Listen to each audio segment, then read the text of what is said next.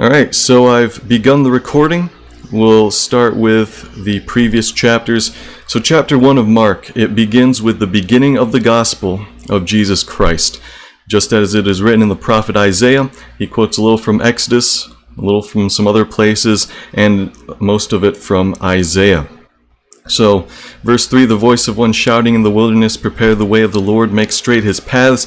Again, if we go back to Isaiah, specifically Isaiah chapter 40 verse 3, we see that these passages are about Yahweh God. And yet here they are being applied to Jesus. This is one of the first indications of deity here, that Jesus is in fact God. So we have John the Baptist. He's running around and he is proclaiming a baptism of repentance for the forgiveness of sins, yet he is preparing the way for Jesus. Number one, he's baptizing people, but Jesus will come and baptize them with the Holy Spirit. So another way that he is kind of laying out the path is, we'll learn in Mark chapter 6 that he actually is martyred for his faith and adherence to the law and the scriptures. So that's another way where he just kind of lays out the path, proclaims the baptism, and then he also dies before Jesus dies as well. After that, Jesus is baptized. We see the three persons of the Trinity. He is then being tempted, and then he is ministering in Galilee. He calls some of his disciples, about 4 of them at first. He heals a man with an unclean spirit, heals some more people, and does some preaching, and finally he cleanses a leper at the end of chapter 1. Then we move on to chapter 2, where a paralytic is healed. This is one of the other notifications of deity. Jesus says, "Child, your sins are forgiven." And then verse 7, why does this man speak like this? He's blaspheming. Who is able to forgive sins except God alone? We looked at a number of verses in the Old Testament that shows that the scribes here are actually right.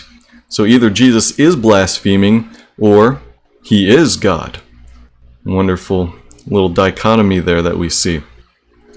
After that, he calls Levi, also known as Matthew, the tax collector. And then he runs into some disputes with the Pharisees about fasting. Jesus replies to them that the bridegroom's attendants can't fast when the bridegroom is with them, but they will fast eventually. And then about plucking grain on the Sabbath, they have another contention with Jesus, but he tells them that he is Lord of the Sabbath. And then in chapter 3, we have another dispute with the Pharisees. They were saying that he can't heal anyone on the Sabbath, and yet Jesus has already said that he is Lord of the Sabbath, and the goal of the Sabbath is not to let people die or let people, not be helped or anything like that. You can help people on the Sabbath, apparently, especially if you're the Lord of the Sabbath. So he does that. He heals the man with the withered hand. Then he heals some more people. And in verses 13 to 19, there we have the selection of the 12 apostles. So this is the list where we have all the 12. And again, I would recommend that you memorize this list if you haven't already, just to know the 12 apostles. Really good information to have. Verses 20 and onwards, we have a couple more disputes, especially with the scribes here. And basically they're saying that the Holy Spirit is an unclean spirit, and that Jesus is using power from demons and the prince of demons, and they have either blasphemed against the Holy Spirit, or they are coming dangerously close enough so that Jesus would warn them about that. So some good things to note here about blaspheming against the Holy Spirit. It is the unforgivable sin, but we see not Christians in danger of this or doing it. We see rather non-Christian scribes doing this, who equate good with evil and say that the unclean spirit, or so they say that the Holy Spirit that Jesus has is actually an unclean spirit. So pretty bad stuff. And we finally move on to Jesus asking, "Who is my mother or my brothers?" He looked around and said, "Behold, my mother and my brothers, whoever does the will of God, this person is my brother and sister and mother," in other words, family. Chapter 4, we have the parable of the sower. We looked at a couple different options for interpreting that, and basically, at least my conclusion is that the first three, the rocky ground, the path, the weeds choking it, those were not believers.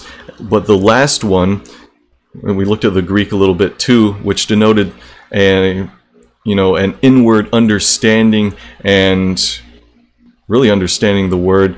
It just comes in one ear, doesn't go out the other ear like the other three do, and they also bear fruit, which is extremely important for that. So that was pretty much chapter 4. We have a couple other parables, some about a lamp, about the seed that grows by itself, specifically about the kingdom of God, and also the mustard seed that grows a lot. Verses 35 and onward of chapter 4, the calming of the storm, we're going to see a parallel to this in chapter 6. So there's this storm, Jesus rebukes the wind, "Be quiet, be silent," and they are terrified after that, perhaps even more so than the storm that was about to kill them all. Who then is this, that even the wind and sea obey him? Chapter 5, demon-possessed man is healed.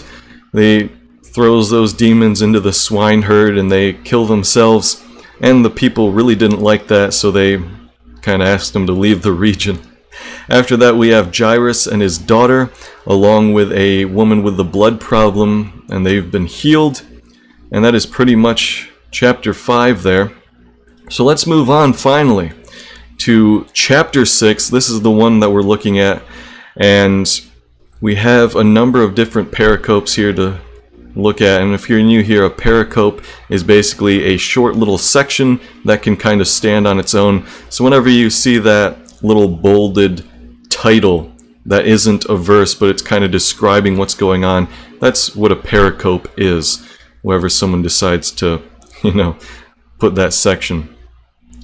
So that's chapter 6, and let's see, can we have a volunteer to read verses 1 to 6? Let's just go with that first real short section.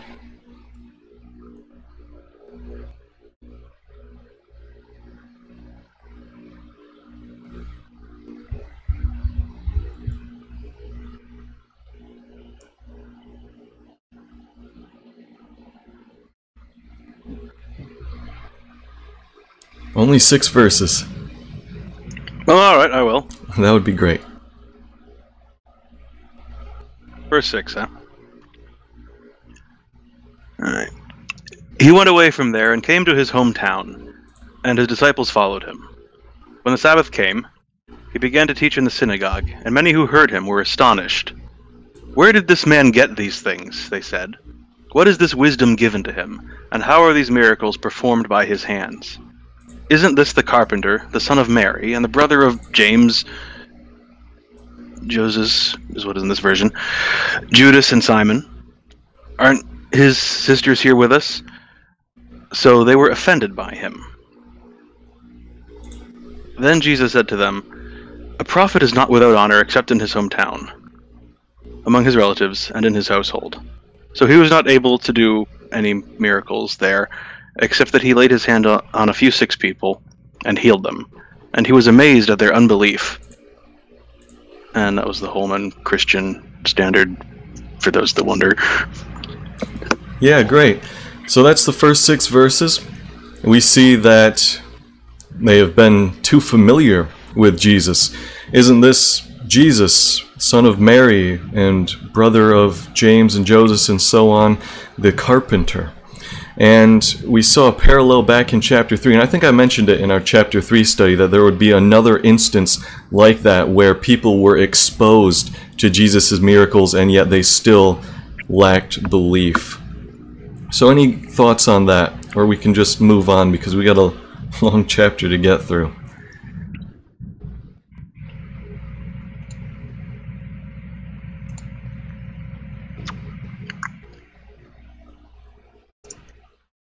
Yeah, Kurt brings up a good point there. Wish we had time to go through all 4 Gospels at the same time, but it is nice to have these little things there because they all complement each other. So the thing Jesus taught them about was about how he was the fulfillment of a prophecy about the Messiah. And, you know, they knew him as a kid, as a little carpenter boy, and they knew his family and things like that. How could this guy be the Messiah? I grew up with him, basically.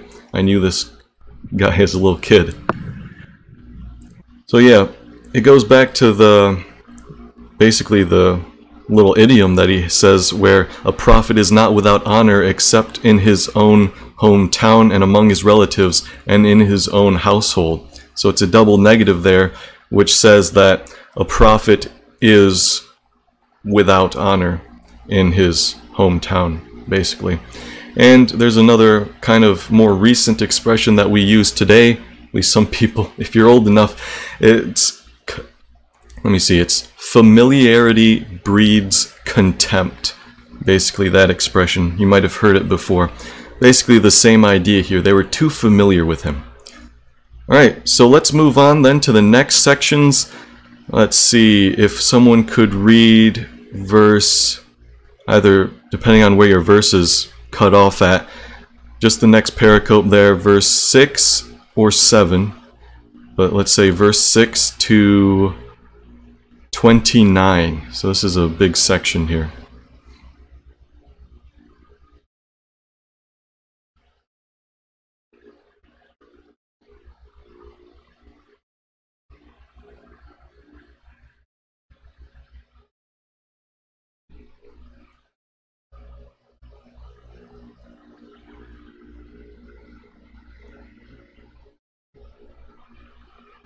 I guess I'll do it.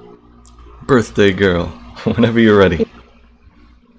Real quick, Nick, where did yours cut off at? Because I don't know where mine would start. You could just start at verse 6, even if it goes back to the previous. Okay. I'm reading out of the ESV. And he marveled because of their unbelief, and he went about among the villages teaching. And he called the 12 and began to send them out 2 by 2, and gave them authority over the unclean spirits.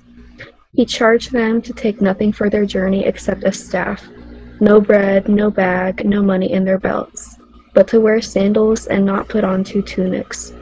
And he said to them, Whenever you enter a house, stay there until you depart from there. And if any place will not receive you, and they will not listen to you, when you leave, shake off the dust that is on your feet as a testimony against them. So they went out and proclaimed that people should repent. And they cast out many demons and anointed with oil many who were sick, and healed them. King Herod heard of it, for Jesus' name had become known. Some said John the Baptist had been raised from the dead. That is why the miraculous powers are at work in him. I'm sorry, my cat's making noise. Can I be right back? I just cut off at 15. Yeah, that's fine. Take your time. Okay, thanks. Sorry.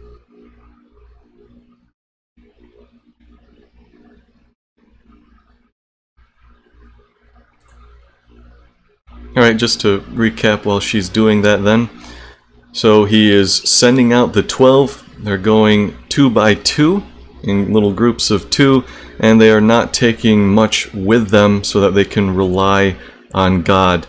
And they're kind of going around preaching to people, and they're also expelling demons, healing people, things like that. Alright, you can go whenever you're ready. Okay, thank you. Sorry, 1 second. But others said he is Elijah, and others said he is a prophet, like one of the prophets of old. But when Herod heard of it, he said, John, whom I beheaded, has been raised. For it was Herod who had sent and seized John, and bound him in prison for the sake of Herodias, his brother Philip's wife, because he had married her. For John had been saying to Herod, It is not lawful for you to have your brother's wife. And Herodias had a grudge against him, and wanted to put him to death, but she could not, for Herod feared John. knowing that he was a righteous and holy man, and he kept him safe. When he heard him, he was greatly perplexed, and yet he heard him gladly. But an opportunity came when Herod on his birthday gave a banquet for his nobles and military commanders and the leading men of Galilee. But when Herodias' daughter came in and danced, she pleased Herod and his guests. And the king said to the girl, "Ask me for whatever you wish, and I will give it to you." And he vowed to her, "Whatever you ask me, I will give you up to half of my kingdom." And she went out and said to her mother, "For what should I ask?" And she said, "The head of John the Baptist." And she came in immediately with haste to the king and asked, saying, "I want you to give me at once the head of John the Baptist on a platter." And the king was exceedingly sorry, but because of his oaths and his guests, he did not want to break his word to her.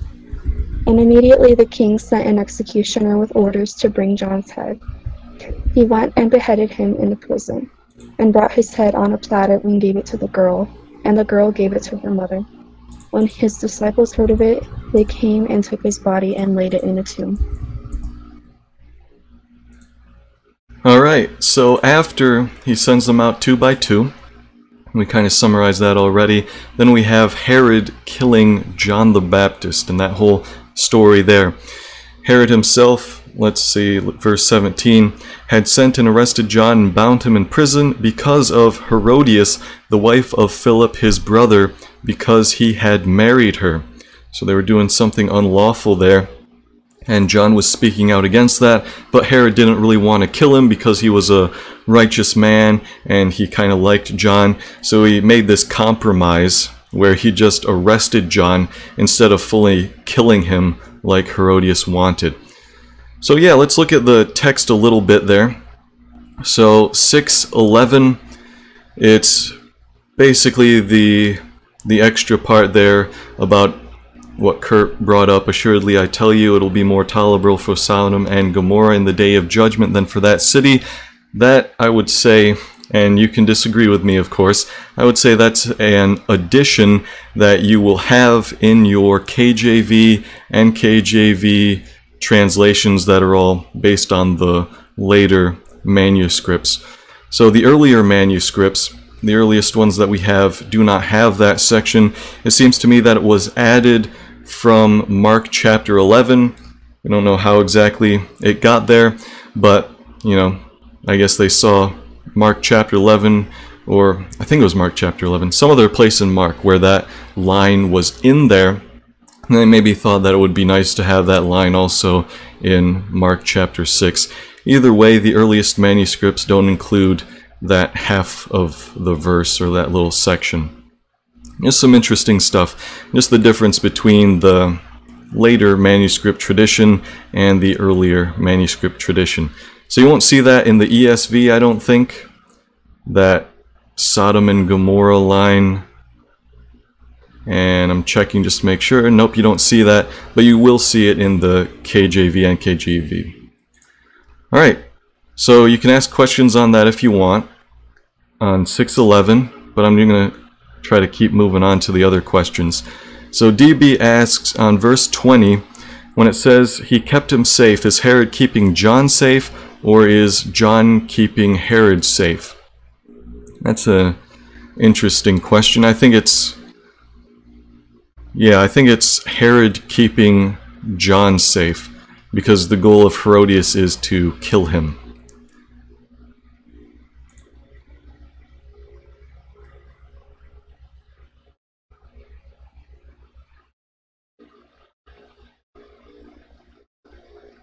Alright, so yeah, that's pretty much it, 2 by 2, and then it might seem that Mark is kind of randomly throwing in the death of John the Baptist here, but he has a very intentional point that he's making.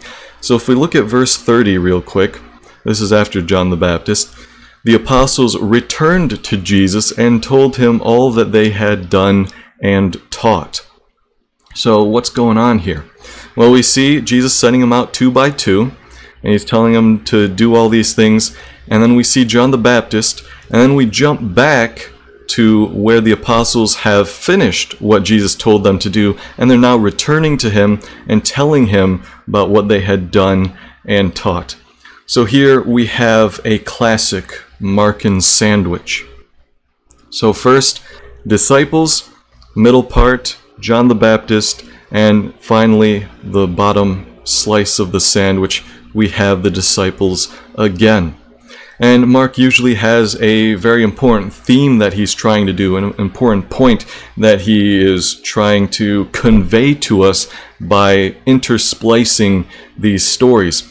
And it seems to me that the point that he's making is about the cost of discipleship. So we got the disciples running around here. Then we have John the Baptist, and he is martyred. So there's a cost to discipleship is what I think Mark is trying to get at.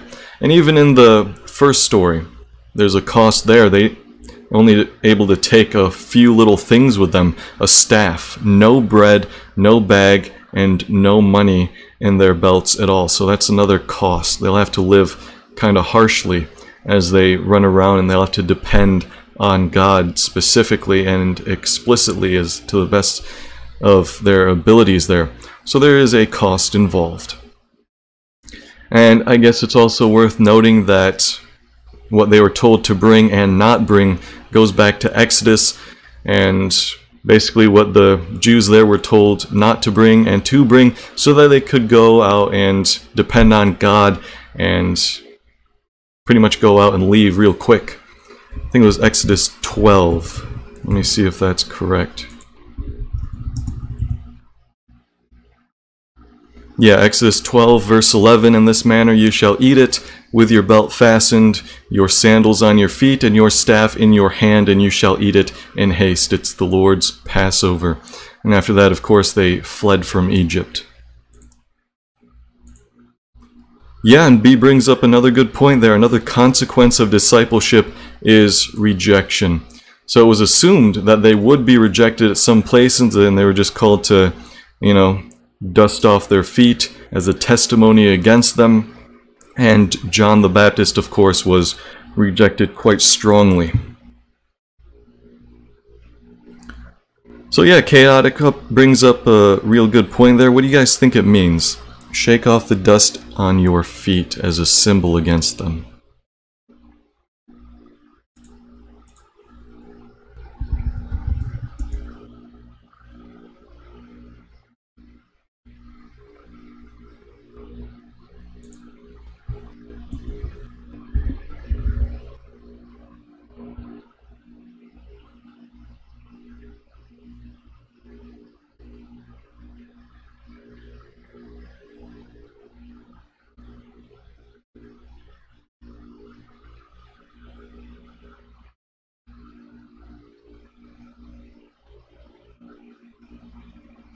Yeah, we got some good answers there.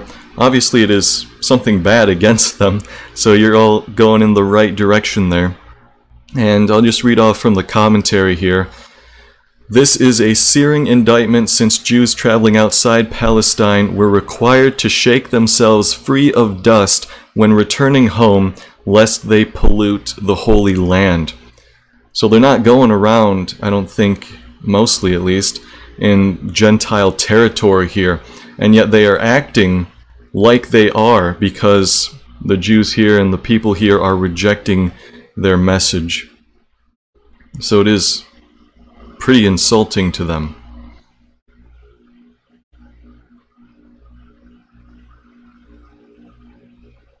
Yeah, DB brings up a good point there. So how do we apply this? Does it mean if we try to evangelize someone and they decline, we should just seize all contact with them and also shake the dust off our feet? How do we apply this, if at all?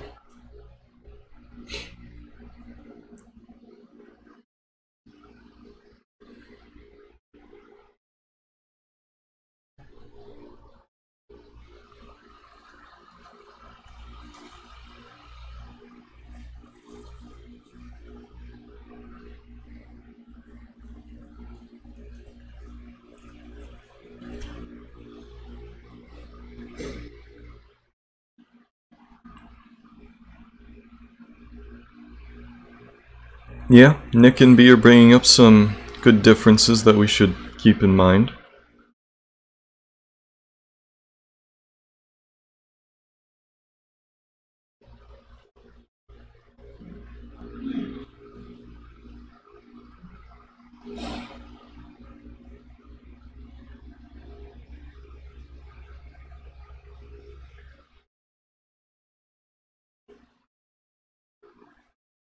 Yeah, and Sound brings up a good point there that I think goes in the right direction of where I want to kind of take this.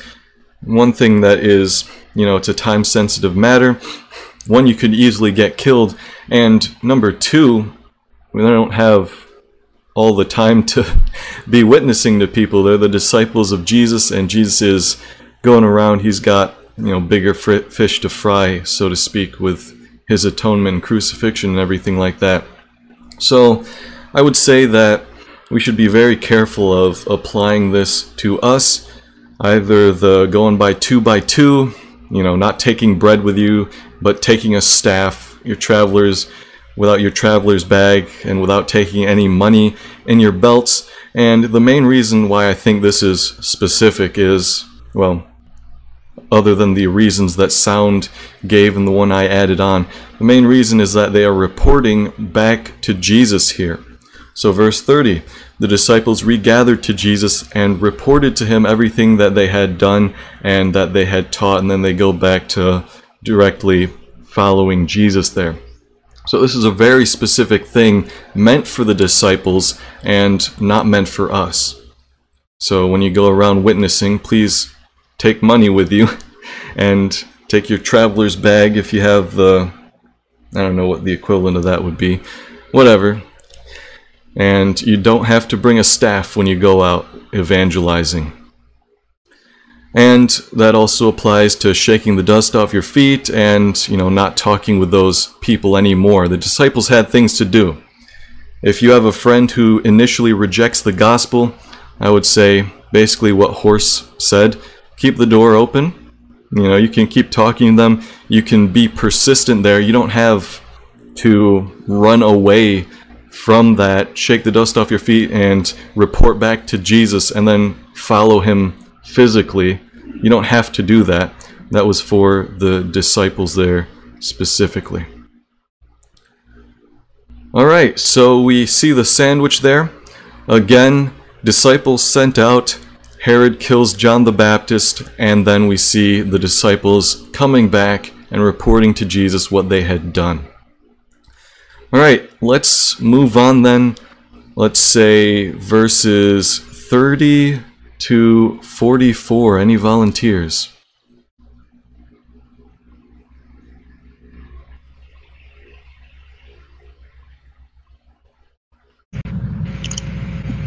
I'll go again, but I don't want to steal anyone else's fun. I'm not sure anyone else is volunteering, so go ahead. 30 to 44. The apostles returned to Jesus and told him all that they had done and taught. And he said to them, "Come away by yourselves to a desolate place and rest a while." For many were coming and going, and they had no leisure even to eat. And they went away in the boat to a desolate place by themselves. Now many saw them going, and recognized them. And they ran there on foot from all the towns, and got there ahead of them. When he went ashore, he saw a great crowd, and he had compassion on them, because they were like sheep without a shepherd. And he began to teach them many things. And when it grew late, his disciples came to him, and said, "This is a desolate place, and the hour is now late. Send them away to go into the surrounding countryside and villages, and buy themselves something to eat." But he answered them, "You give them something to eat." And they said to him, "Shall we go and buy 200 denarii worth of bread and give it to them to eat?" And he said to them, "How many loaves do you have? Go and see." And when they had found out, they said, 5, and 2 fish. Then he commanded them all to sit down in groups on the grass. So they sat down in groups, by hundreds and by 50s. And taking the 5 loaves and the 2 fish, he looked up to heaven and said a blessing, and broke the loaves, and gave them to the disciples to set before the people. And he divided the 2 fish among them all, and they all ate and were satisfied. And they took up 12 baskets full of broken pieces, and of the fish. And those who ate the loaves were 5,000 men. Perfect. So that's the feeding of the 5,000. There's also a very similar miracle that happens a little later in Mark, which is the feeding of the 4,000. So any thoughts on that section there? It's probably one of the more popular stories we hear from the Gospels.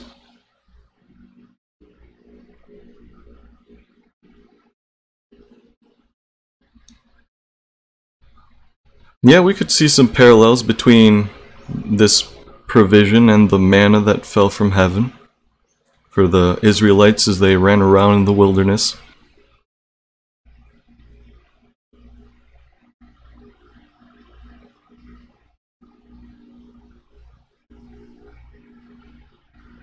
Using the power of math. That's one way to put it.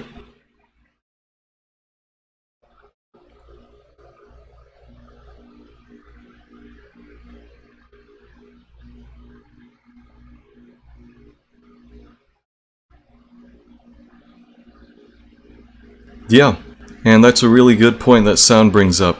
Jesus tested their faith when he said, you give them something to eat, and they, started freaking out and, how are we going to get all this food for these people?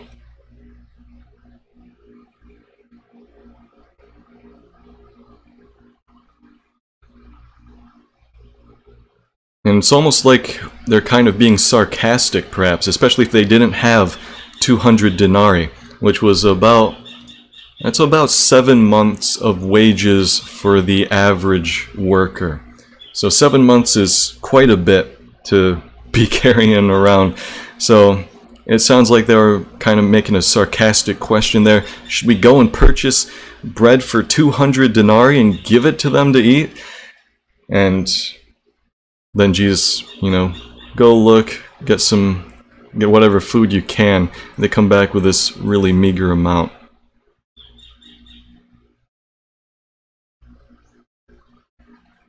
So yeah, it was definitely what I think to be a test of faith. And in the other Gospels, they expound on this a little more with how much the disciples were freaking out.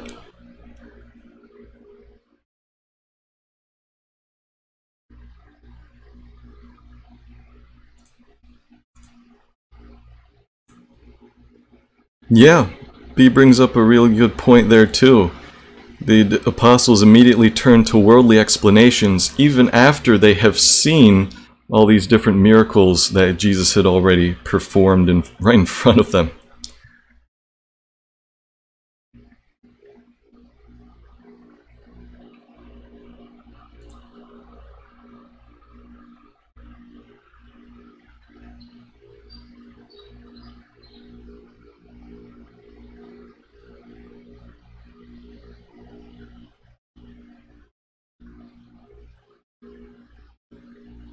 Yeah, so I think we got some good answers going around and some interesting questions on, what exactly happened, things like that.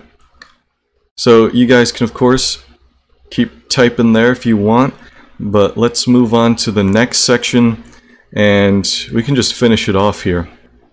So any volunteers to read verses 45 to 56? Okay, go. Yeah, that would be great. Okie dokie. I am reading from New Century Version. Immediately, Jesus told his followers to get into the boat and go ahead of him to Bethsaida, across the lake. He stayed there to send the people home. After sending them away, he went into the hills to pray. That night, the boat was in the middle of the lake, and Jesus was alone on the land. And he saw his followers struggling hard to row the boat because the wind was blowing against them. Between 3 and 6 o'clock in the morning, Jesus came to them, walking on the water. He wanted to walk past the boat. But when they saw him walking on the water, they thought he was a ghost and cried out. They all saw him and were afraid. But Jesus quickly spoke to them and said, "Have courage, it is I. "Do not be afraid." Then he got into the boat with them, and the wind became calm. The followers were greatly amazed. They did not understand about the miracle of the 5 loaves because their minds were closed. When they had crossed the lake, they came to the shore of Gennesaret and tied the boat there. When they got out of the boat, people immediately recognized Jesus. They ran everywhere in that area and began to bring sick people on mats wherever they heard he was, and everywhere he went, into towns, cities, or countryside, the people brought the sick to the marketplaces. They begged him to let them touch just the edge of his coat, and all who touched it were healed. Good job. So that's the last couple sections there. We have a similarity to the storm back in the previous chapters, and, we have a little bit of a storm. At least it was pretty hard for them to be rowing, and the wind was against them. And Jesus is walking on the water towards them. One real quick thing that I want to note here is that in the Old Testament, we have this fairly consistent theme, and well, it's more than fairly consistent, but it's in the Old Testament, only God can walk on water. So we have Job 9:8. He is the one who alone stretches out the heavens and who tramples on the waves of the sea. 38:16. Have you entered into the sea's sources, or have you walked around in the recesses of the deep? And this is God talking to Job there, asking Job, have you done any of these things? If so, if you haven't, then, why are you so arrogant? Psalm 7:19. Your way was through the sea, and your path through many waters, yet your footprints were not discerned, and so on. We have a couple other verses there about that. But the point is that in the Old Testament, only God walks on water here. And this would be quite astounding to his disciples, who are probably really familiar with the Old Testament, and yet they are seeing Jesus again and again doing things that only God does. So, real interesting stuff. And yeah, Horse brings up a good point there. Moses and Elijah also had to part the waters to cross, not just walking across. So they parted it, and, of course we see specific references in there that God is the one, of course, who's parting it. Moses isn't doing that by his own power. But we do see Jesus doing things by his own power, and he's also even delegating that authority to others. That's something we don't see very often either. He delegates that authority, especially when he sent out the disciples 2 by 2. He gave them authority to cast out demons and heal people and all that good stuff. And, they didn't understand the loaves. They didn't understand this. They thought he was a ghost. They were extraordinarily astounded. After that, they landed and healed a lot more people. So, any other thoughts? I know you guys are typing there. That's good.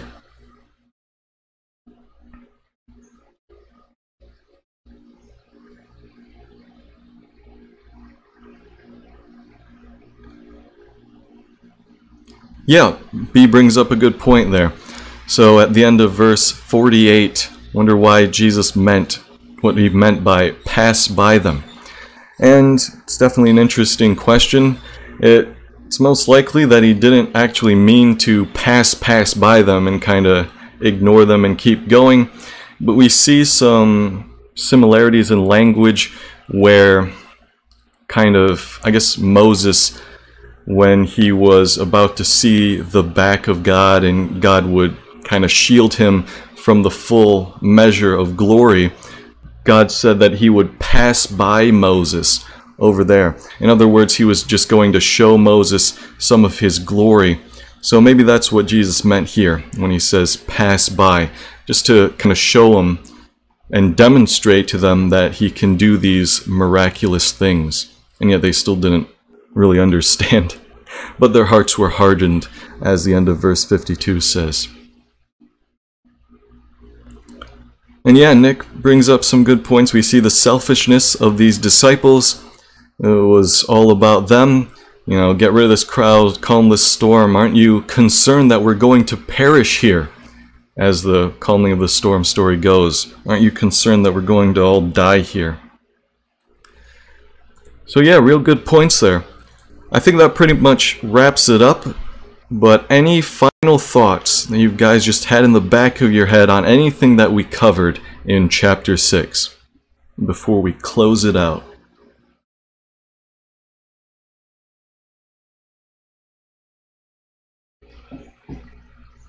Oh yeah, that's a good point. I guess I missed that question. What do you guys think? What does it mean that their hearts were hardened?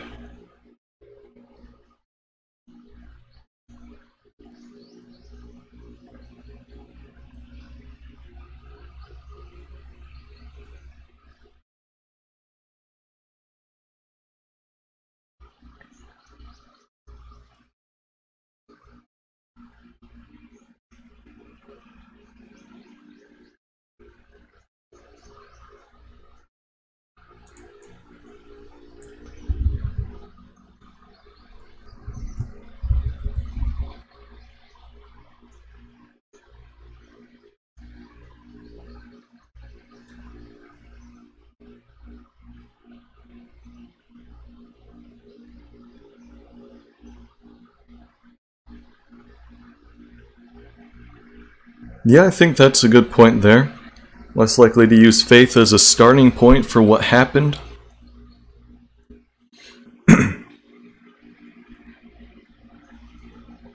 Yeah, minds were closed is a pretty good similar phrase, I think. So yeah, another couple references where they see this hardness of hearts in Mark.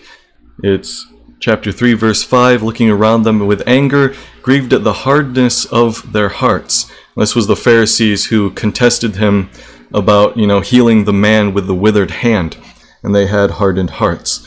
We see that in a couple other places as well, and implicitly too. So I think it simply means that they did not come to a faithful conclusion about the events. So same with his hometown. They didn't have faith really, and he didn't do any miracles there because they didn't have faith, and they did not have an appropriate response. So it doesn't go that, okay, you see this miracle, okay, I see this miracle, I see that it's real, okay, now I'm going to put faith in Jesus or whatever. It doesn't work like that. It's very easy to fall into a hardness of heart. So it goes back to our theme in Mark and in the modern days where people say, well, if I just had a miracle, if Jesus, just appeared in front of me and did something miraculously, then I would believe in him, then I would trust in him. No, that doesn't necessarily follow if you see a miracle. Yep, that's another good point by Kurt. Said that if someone won't believe, they won't believe, even if someone comes back from the dead. I'm not sure if that was, it might have been Jesus, but the place I'm thinking of for that is Luke chapter 16 with the parable of the rich man and Lazarus, and I think it was Abraham speaking there. Let me just make sure. Maybe you had a different passage in mind though. But it is good just to kind of bring it up. Though of course Jesus was the one saying the parable. Yeah, you typed that before I said that.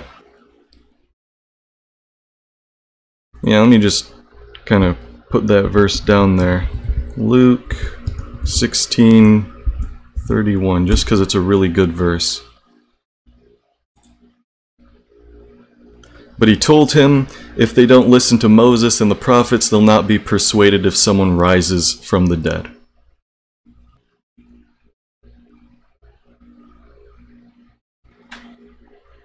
Yep, another good question there. They saw all these healings. Was Jesus the Christ, the Messiah? Was he the Son of God, even more than both of those things?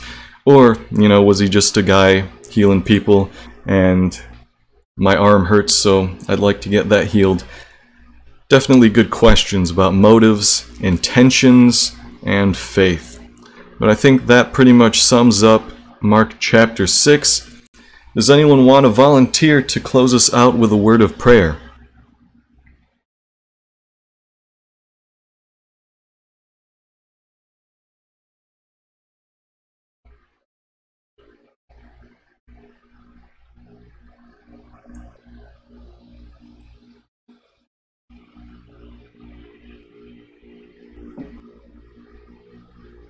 do it. That would be great. Holy Father, we come to you again at the end of a great Bible study, and I pray that your name was praised and blessed with the illumination at the studying of your word. We pray that you will be glorified today and through all of our days, and that you will teach us your word, and that you will teach us your path. We pray that every one of the people here in this Bible study and in this server who couldn't make it, that they are doing okay, and that you will take care of them. In your name, amen. Amen. If you guys have any feedback